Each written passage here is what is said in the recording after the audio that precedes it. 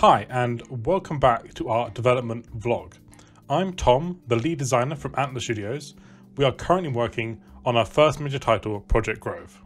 In this video, we're going to have a bit more of an overview of the current game, as well as a deeper look into how we design open world puzzles. So, the game.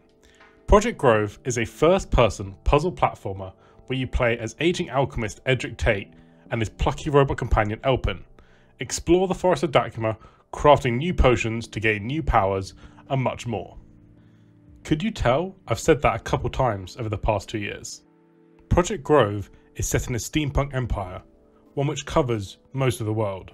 The empire has been afflicted with a horrific disease, which has been causing people to grow vine-like spikes all over their skin. The major corporation Potentium has employed you, a famed, if not somewhat dated, alchemist to explore the Forest of Dacuma in the search for a cure. The world is really fun to talk about, and we may do so in future videos. However, the main game revolves around Edric and Elpin, the two lead characters. You play as Edric, an aging inventor who is the lead researcher on the etheric power that drove forward the recent technological boom in the Empire. He is also a traditionally trained alchemist, but has used his knowledge for the advancements of science rather than being stuck in the old ways like many others. He is a self-driven character who's in Dacuma for his own needs, to find his next adventure, and maybe his last discovery. Elpin is his plucky robot companion found aboard the airship. Elpin is immediately taken with Edric and becomes fiercely loyal very quickly. Whilst being a machine, Elpin shows a great capacity for emotion and empathy, even when unable to understand some of the finer points of Edric's sarcasm. I've used the beginning of this video to hopefully give a bit more context to Project Grove. But now we move on to the meat and potatoes of this video and our game, which is the level structure. We are trying to achieve a real open world experience and feel to this game, while still having clear puzzle platformer elements. This was definitely one of the hard elements to get right in terms of the high level design. To show you how we've achieved it currently, first, the technical side. We use Unreal's seamless level transitions with streaming volumes in our persistent level. Each area is its own map, which is loaded in and out depending on player position. This causes some problems with levels popping in and such things like that. Eventually we'll be improving on these things with stand-in fake distant levels so the players can see the whole area from a distance. This should give the better feel of the whole world and will help players understand the environment in terms of pathfinding, but as well as trying to explore into the distance and getting that adventure feel. Our game structure allows us to have more in-depth puzzles whilst not breaking the player's opportunity to experiment. We lock off areas with natural bottlenecks. This means we can make sure players have certain abilities and understanding of a mechanic or potions before they enter an area of gameplay. We want this to make sure players do not feel like they're being locked off through some invisible barrier, but rather that they're gaining the ability to explore further through their own efforts. Within areas, these bottlenecks become non-linear, and depending on what players craft and what potions they have with them, they can explore areas both in different orders and in different ways.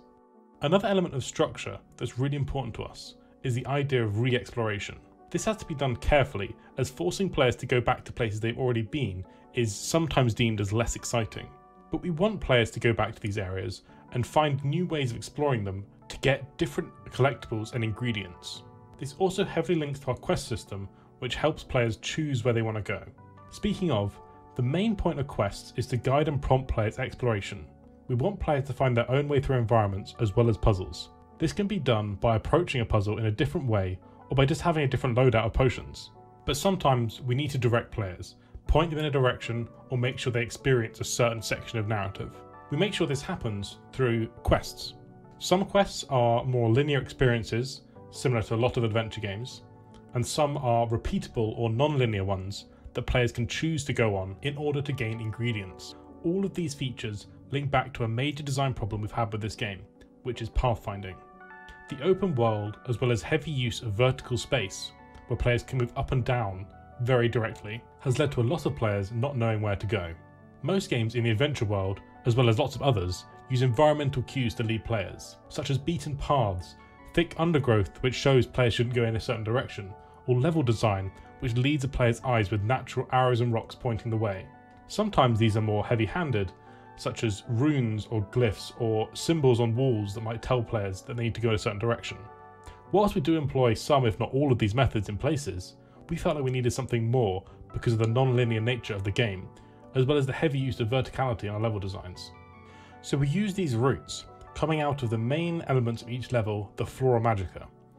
These provided a sort of canon pathway for players to follow. This canon pathway meant players who didn't want to explore as much or wanted to get to the next section of gameplay as quickly as possible had sort of suggested pathways. We love players who do wacky things. We've had testers complete 30-minute demos in 40 seconds by doing crazy stuff, but we also understand that a lot of people like structure in their games and don't want to be left abandoned in the forest. So we make sure those players have cues to look out for. The last topics I want to talk about in this video are potions and Flora Magica. I'm sure throughout this video you would have noticed words like abilities, powers, and potions. These potions, which players craft throughout the game, are how we unlock new ways of exploring as well as new areas. They can vary from abilities to see in the dark, fall from great heights without dying, making plants grow and turning water into ice, just to mention a few. Potions generally don't just have one use. These potions often have a combination of abilities, so each one on its own vastly changes the experience of exploring Dacryma. Potions are crafted mainly using the ingredients harvested from Flora Magica. These are the main objectives and goal of each zone. Players will need to purify the rock barrier around Flora and then collect the ingredients. As mentioned before, purifying the rock barrier involves following the Flora routes, which are the main guides for each of the zones. Once back in the airship, Edric can combine these ingredients in different ways, alongside ether, which I won't cover in this video, in order to craft potions. Edric can choose up to 3 potions to bring with him, so there's an element of choice and agency when it comes to how you play.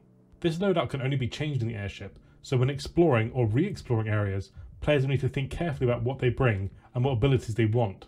This gives an element of playstyle, allowing players to explore in their own way. All of these elements culminate together to make what we think is a really amazing open world experience. Designers looking to make something more open world like Project Grove should be thinking about these key themes of pathfinding, as we really think that elements like this is what makes an open world game fun.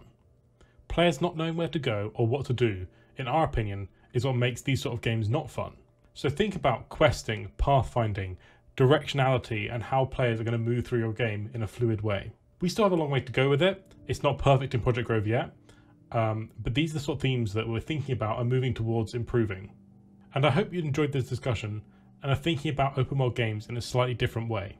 Whilst they're hard for indie devs to achieve, they're not impossible if you make sure you limit yourself to a reasonable scope. If you have any more questions about these sort of topics, don't hesitate to ask in our Discord or in the comments down below. And that really wraps up what I want to talk about in this video.